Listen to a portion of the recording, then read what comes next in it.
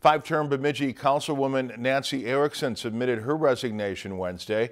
Erickson says that the 4-3 vote on Tuesday night to terminate the Sanford Center's relationship with venue work moved quicker than anticipated. By law, however, that vote is allowed. But Erickson says that her resignation was not a snap decision. She tells us that she feels that the council has worked and continues to work in good faith, but that the time has come for someone else to serve in her seat. Erickson says the biggest accomplishment in her time on the council was the growth of the city, which was made possible by the teamwork of the entire group. She wishes to thank those who supported her during her time serving.